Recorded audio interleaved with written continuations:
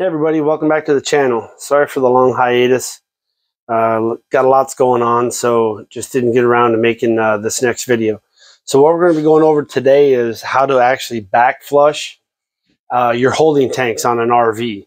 So for those who don't know, I actually am full-time in an RV, wrapping up my last few years on where I'm at right now.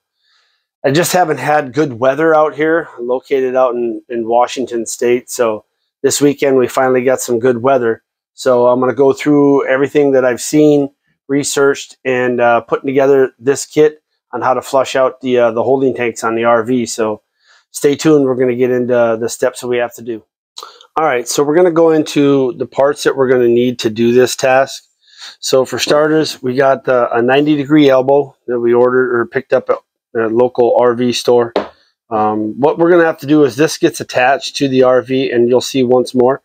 But basically, we're going to have to drill a hole in the top of this, kind of like right here on the elbow itself on the back side, so we can actually feed the hose through it. So what we have here is the kit that I ordered off of Amazon, and it's got a bunch of different nozzles, tips, and whatnot for it.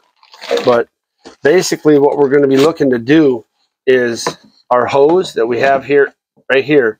So the largest fitting on the end of it is what we're going to have the hole in our elbow for, so this can pass through it. And you'll see what I'm talking about once we get everything put together and start flushing out the tanks.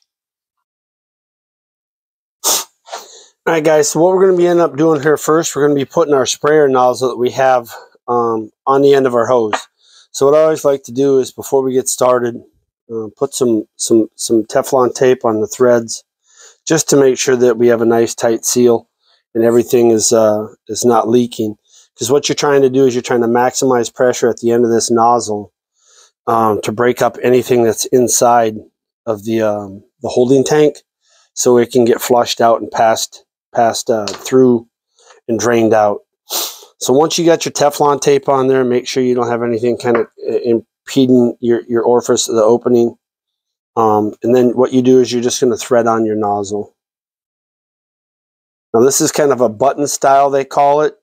Now it pressurizes out the tip, and then it has on this little lip, I don't know if you can see it, how it's got the little mushroom on the tip, and it's got jets on the backside under here that spray backwards. So as you're feeding your hose up through, and if it passes or misses anything that's in there, that water pressuring backwards will actually provide the pressure that you need to break loose anything and get it flushed out.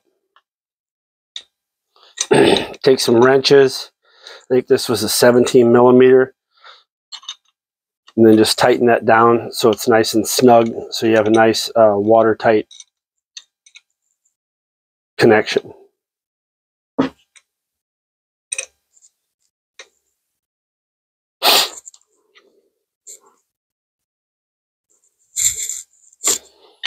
Now for this particular hose, it has actually attachments for different types of pressure washers.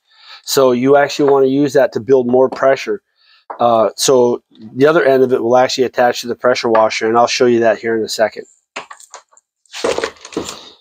All right, guys, so after a quick little thought process, I figured I can just control the on and off of the water pressure with the on-off switch of the pressure washer. So I just went ahead, just so I didn't have so much extra hose, the hose from the pressure washer, the nozzle, then the 500 foot or however many length of hose that this package came from Amazon. I just decided to put the end that goes in threads directly on where the pressure washer's high pressure side comes. So I'll just thread that on there, so I don't even have to worry about it. That way, all I have to do is actually control the on-off of the water pressure with the button, the on-off switch of the pressure washer itself. So just kind of like help clean the area up. So the next step that we have to do is determine how big our nozzle is, because this is what we're going to base the size of our hole on. You want it a little bit bigger, just so it feeds in and out easier, but you don't want the hole so big that when all of your wastewater that's getting flushed out starts splashing out of the hole. And we'll hold a rag over it once we get to that point. But I just want to take a rough guess or take a rough measurement on the size that we're looking at.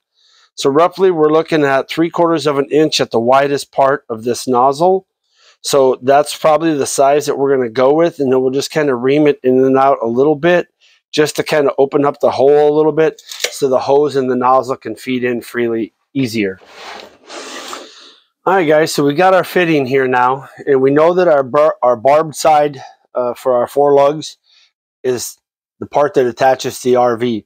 So what we're going to be doing is actually at an angle, kind of drilling a hole right here is where I want to stay above. So any water that's flushing out, it can flow freely down there. I don't want to go right in here. So water that comes out is splashing right out. I want to stay up above it.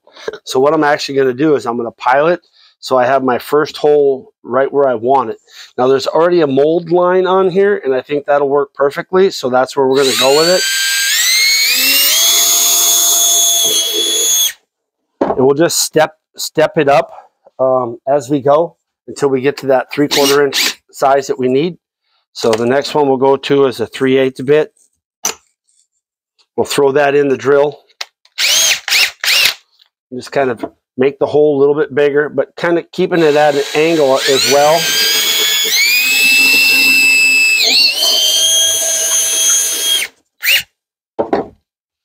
Clean up our mess.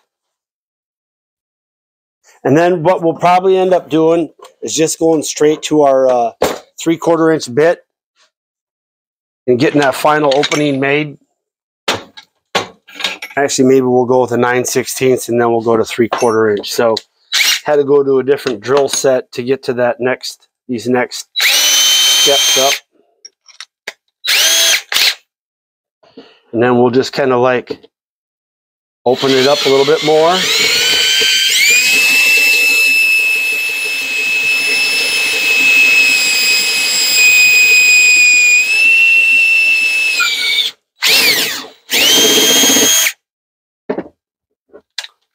There we're at 9/16. And our final step will be our 3/4 inch bit.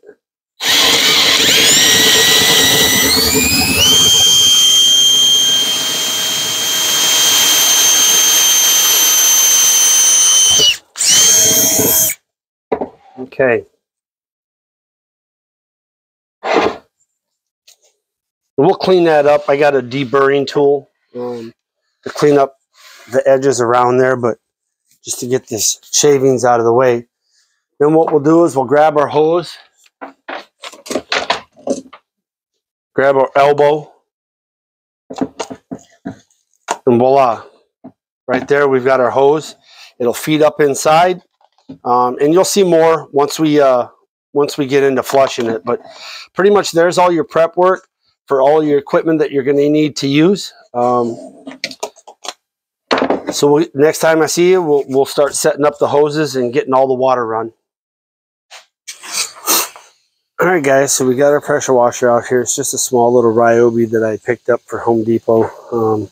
We got our hose set up. You can see with not having the nozzle, the water pressure is going constantly. So we just kind of got it tucked in there.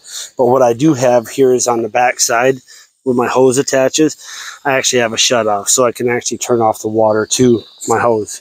So this is the elbow that we were talking about doing our prep work. So I actually have some valves here that I can actually shut off everything. So that way, when I get ready to take that hose off and put that elbow on right here, I'd have nothing else coming back out of it. So we'll go ahead and we'll get that attached, and then I got some rubber gloves that I wear when I do this type of stuff too. So we'll get that attached, and then we'll start feeding that hose in there and see what we can't flush out.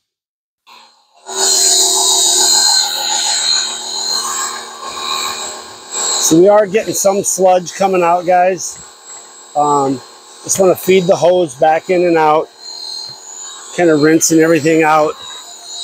And what you want to do is, like I say, you want to make sure you're wearing gloves on both hands, Chad, when you're doing this, because you're going to feed the hose out.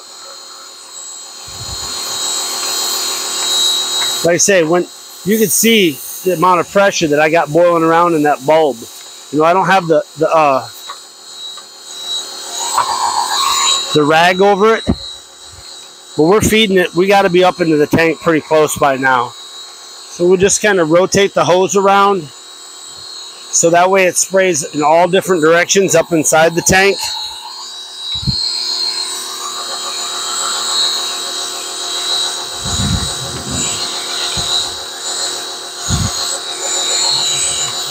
Getting a nice clean flush coming out.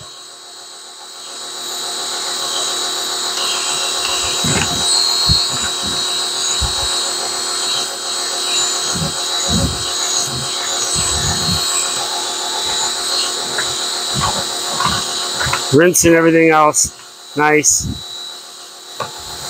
And everything that I've read online that says you want to kind of do this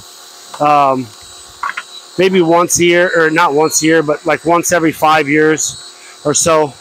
I went ahead and bought the equipment just so I had it.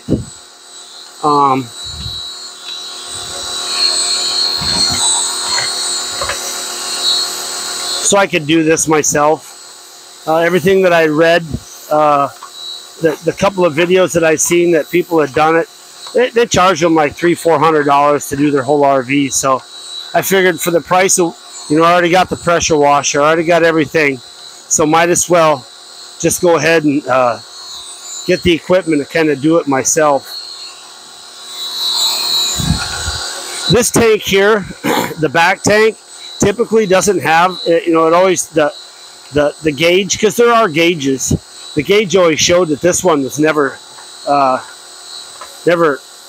had any issues. Every time I had dumped and drained the tanks, it showed that the tank was empty, but I'm getting some stuff out of it, so it's kind of like feeding it and flushing it and feeding it and flushing it, rotating it. So like I said, that's pretty much what what you see is what you get, like, for what it does. It's doing a pretty decent job. And the little pressure washer I got, that's the one I have for the RV. So it's small, compact, doesn't take up a lot of room, and it's still got pretty good power. It's got 1800 PSI, so it does a pretty solid job for what I needed to do here on the RV. Just kind of let that set up in there and kind of like just flush. Yeah, there we go. So I didn't show video of the actual work being done.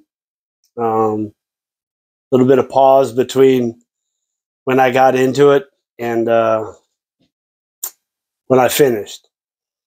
I had to take a shower afterwards, washing some clothes. But as you can see, it's pretty simple to acquire the materials that you need and conduct and flush your own holding tanks on your RV. Like I say, everything that I used, I bought at either Home Depot, I got it off of Amazon, and I already had the pressure washer. I think I probably have $100 into the material for the tube with the nozzles, the sprayers, and everything else. Everything went pretty smooth. It was just, for the lack of a better term, messy.